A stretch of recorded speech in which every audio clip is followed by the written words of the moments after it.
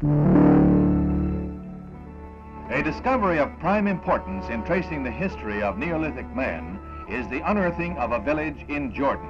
The find was made under the direction of Miss Diana Kirkbride of the British School of Archaeology, and the excavation has been definitely established as dating back to more than 6,000 years before Christ. As in many such finds, one village was discovered beneath another, until the archaeologists reached what proved an important link to our prehistoric past. It sheds new light, too, on advances the caveman had made in flint tools and weapons. As digging goes on, we may find out that these ancient ancestors were more civilized than we thought.